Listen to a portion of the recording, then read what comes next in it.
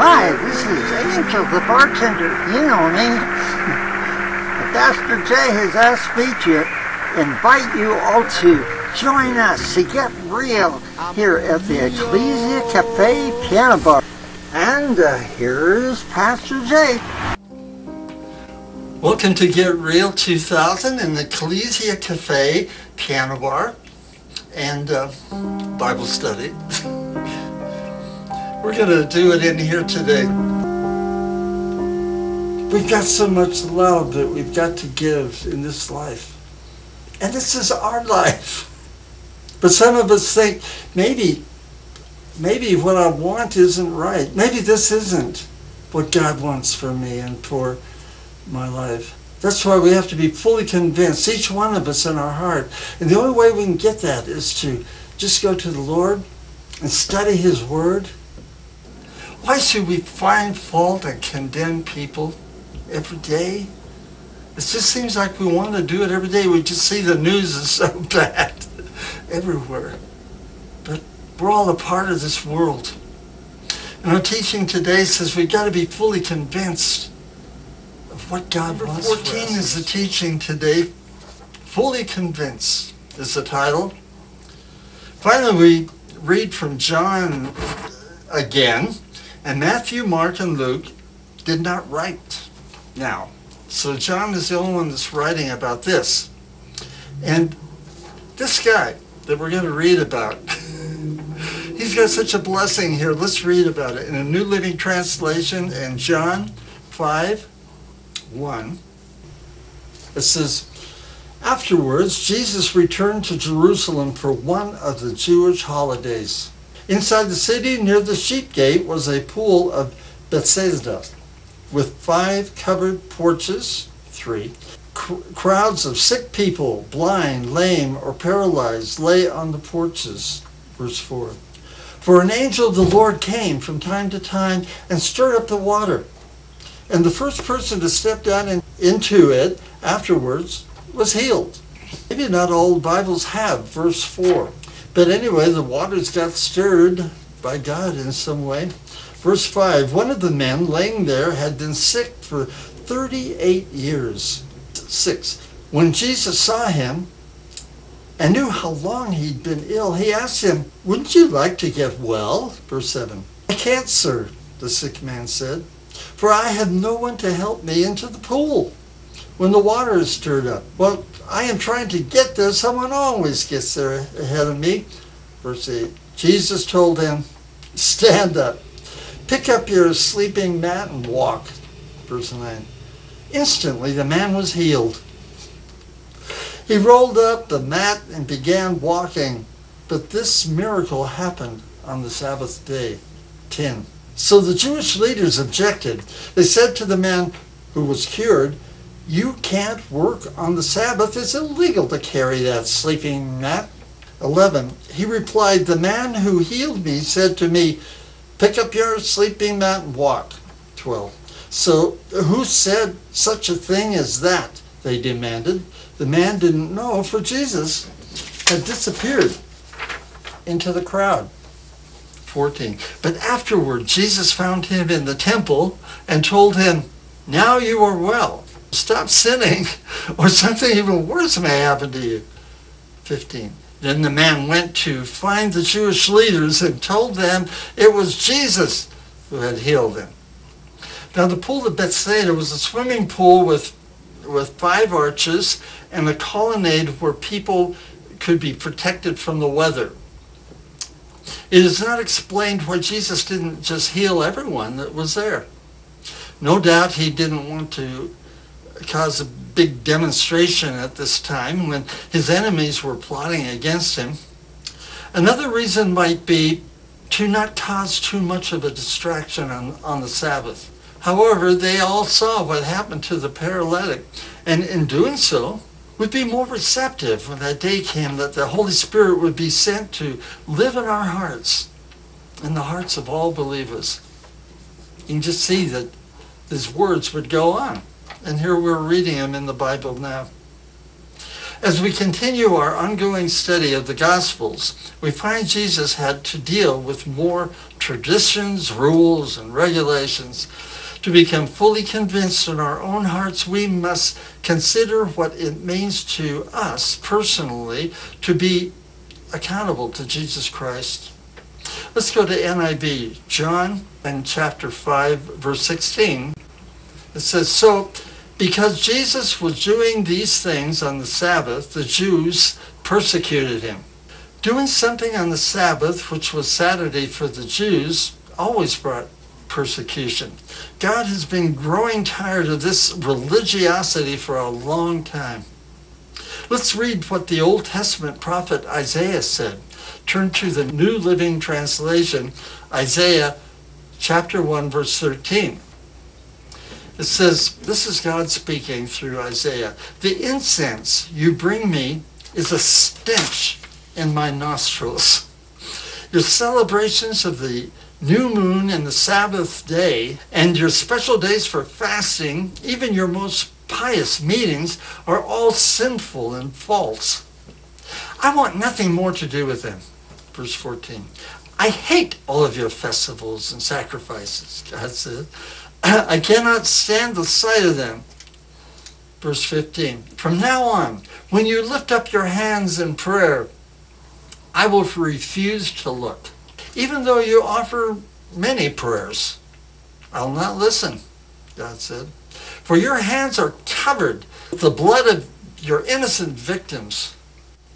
They were probably the needy, the naked, the oppressed, innocent victims now that are trying to find the Lord and find their way to Jesus. And there are even Christians out there that are causing a problem to keep them from finding Jesus, telling them that they could never be saved. Even today, God must hate church laws and rituals. Now, I'm going to get in trouble today. I just know it. I can feel it coming. He must hate all forms of religiosity that violate good, exalts pride and hypocrisy. This is why I have concern about Good Friday. Maybe celebrations when Scripture doesn't support it, and Easter sunrise services that everybody just loves. It's just a time to get real now for me and to say what I believe God's telling me to say. And so this teaching, today is really going to be this kind of a teaching. As I understand it, the word Easter was originally a Saxon word, Oestre, E-O-S-T-R-E, denoting a goddess of the Saxons, Easter, in whom sacrifices were offered. Is this a name that we should put on the day that Jesus was resurrected? This was taken place about the time of the Jewish Passover. Somehow her name, Oestre, E-O-S-T-R-E, was given to the festival of the resurrection of Jesus Christ, that together with the appearance of the worshiping the sun coming up at break of dawn, fertility images of Easter eggs and rabbits, etc., it just leaves me desiring to stay away from man's festivals, even though most groups insist on it to show interchurch unity. Are we being honest? However, the question remains, does coming together in the eyes of the world show a unity in Christ, or an ongoing tradition of cover-up? Maybe in the eyes of the religious, it does serve a temporary emotional moment for man, but who are we fooling? I didn't come to knock Easter or Good Friday or anything, but today is the day that I just want to get real.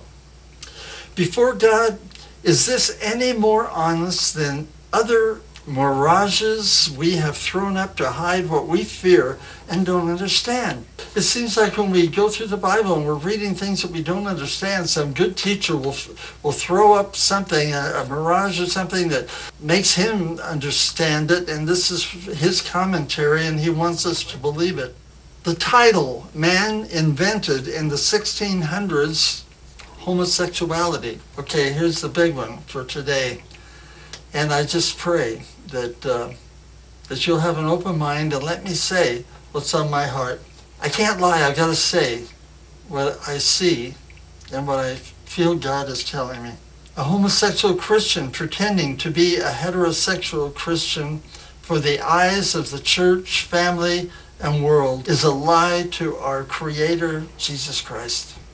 God sees our hearts, He knows the truth, and He must wonder why we continue to lie and condemn His children while doing a show of worship for Him with blood on our hands. Will He listen to our prayers today? Sometimes I wonder today. Or does He hate our worship too? We continue in our chronological gospel teaching with John now. In the New Living Translation, John chapter 5, verse 17. It says, "But Jesus replied, 'My Father never stops working, so why should I?'" 18. So the Jewish leaders tried all the more to kill Him. In addition to disobeying the Sabbath rules, He had spoken of God as His Father, thereby making Himself equal with God. Jesus was doing God's work. New Living Translation, Hebrews 1, verse 1. It says, "Long ago, God spoke many times and in many ways to our ancestors through the prophets." 2. But now, in these final days, He has spoken to us through His Son. In the NIV, Romans 14, verse 5, it says, "One man considers one day more sacred than another. Another man considers every day alike. Each one should be fully convinced in his own mind." See, that's where we're getting the title for this teaching. 6. "He who regards one day as special does so to the Lord. He who eats meat eats to the Lord, for he gives thanks to God, and he who abstains does so to the Lord and gives thanks to God." Each one of us must be fully convinced in our own mind who we are in Christ and believe the fact that Jesus took all record of charges against us and has nailed them to the cross. New Living Translation, Colossians 2:14. It says, "He canceled the record that contained the charges against us." Canceled it. He took it and destroyed it by nailing it to Christ's cross. 15. "In this way, God disarmed the evil rulers and authorities. He shamed them publicly by His victory over them on the cross of Christ." 16. "So don't let anyone condemn you for what you eat or drink, or for not celebrating certain holy days, or new moon ceremonies or Sabbaths." 17. "For these rules were only shadows of the real thing, Christ Himself." And we should not let anyone condemn us for how God made us, who we are, or what we look like, or what we believe and desire. I'm going to go on to a commentary here again, and I'm going to take this into the computer so that maybe we can, someone will send me a message or something and I'll be able to answer it, because we're getting into something that is very controversial. So hang on, let's go into the computer room.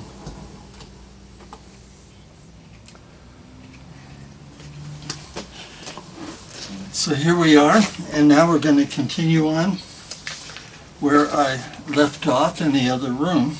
The commentary I'm about to share will be controversial, to say the least.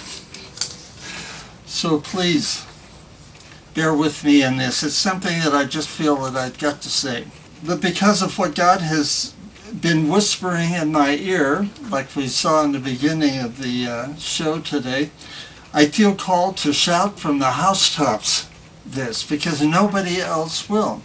And there's so much condemnation that's going on in this area that I just feel it's the blood that we're talking about on our hands. Last time we left off talking about those God would call sodomites.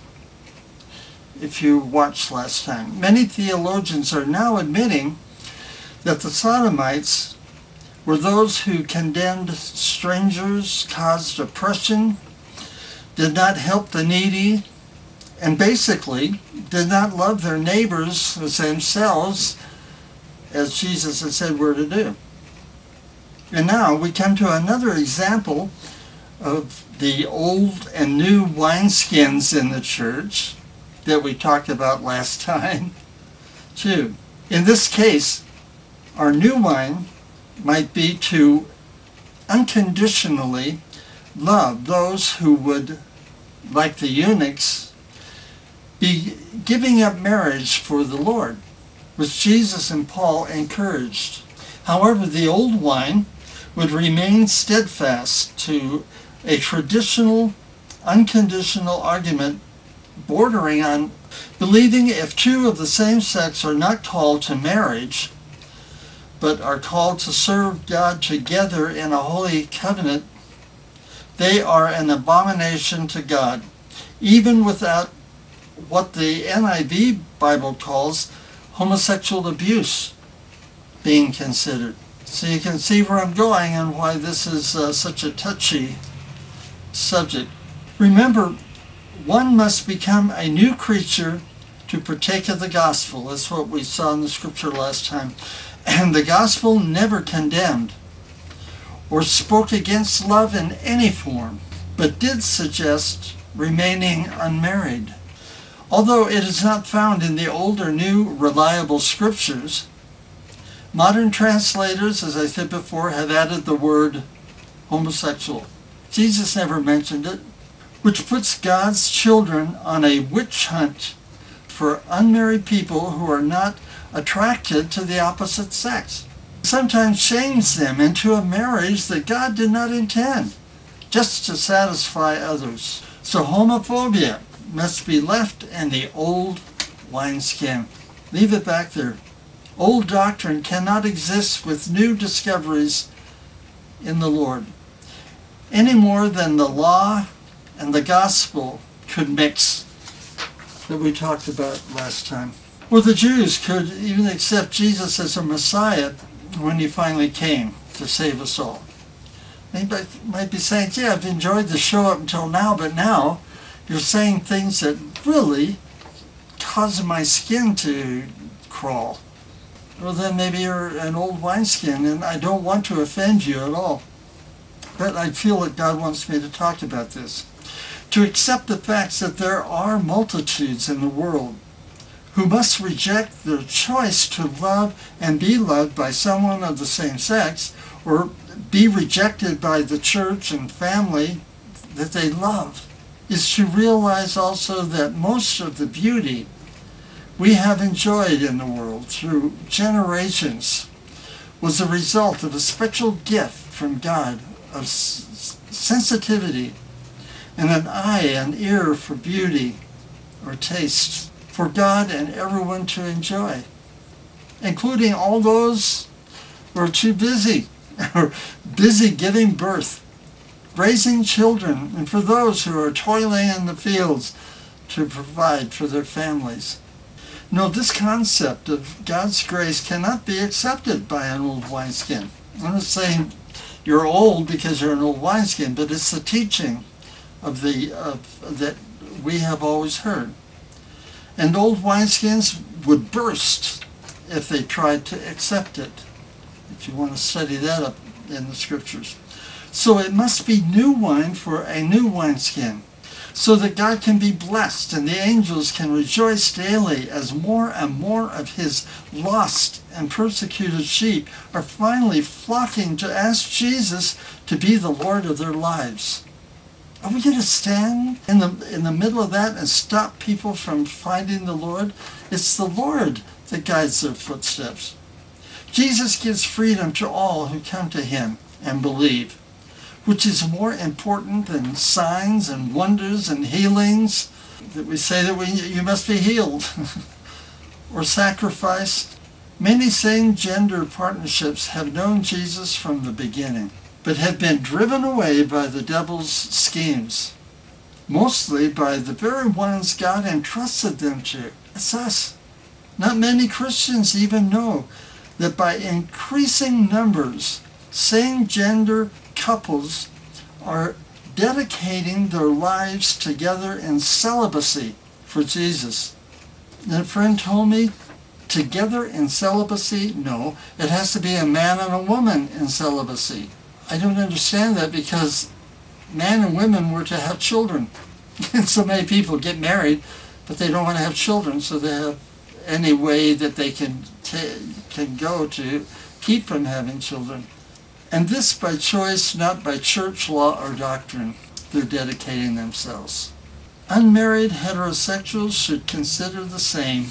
Yes, we are all sinners. We are all capable of mistakes and the worst kind of behavior. We have personal responsibility to have a clear conscience before the Lord and be fully convinced in our own hearts and minds that our lives are lived for the Lord and with the Lord's guidance and counsel. We'll see you next time. Now I live in all your promises, and nothing seems worthwhile except to be in your kingdom of love, my Lord.